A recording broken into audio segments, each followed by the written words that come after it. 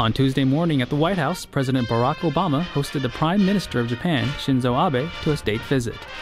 As part of the state visit, President Obama and Prime Minister Abe walked alongside Colonel Johnny Davis, the commander of the 3rd Infantry Regiment, the Old Guard, as they reviewed the troops from each of the services.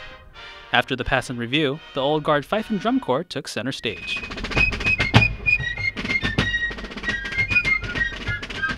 You could say that everyone was entertained by the FDC, even little ones with their little flags.